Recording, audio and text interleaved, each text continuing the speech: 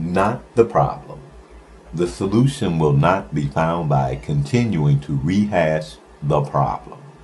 Step back, let go, and point your focus toward the desired outcome.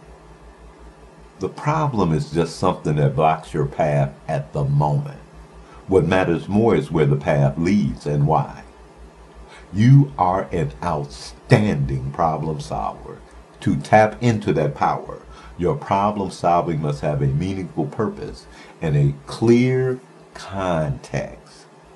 If you confine your thinking, your energy to the problem itself, that limits your options. Instead, bring the full richness of your life to bear on making positive progress.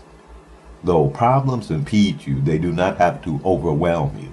For you are more powerful, more versatile and dynamic, more purposeful than any problem. Give awareness, gratitude, effort, energy, and time to the 99% of your life that is not the problem. There you will find the wherewithal to move forward.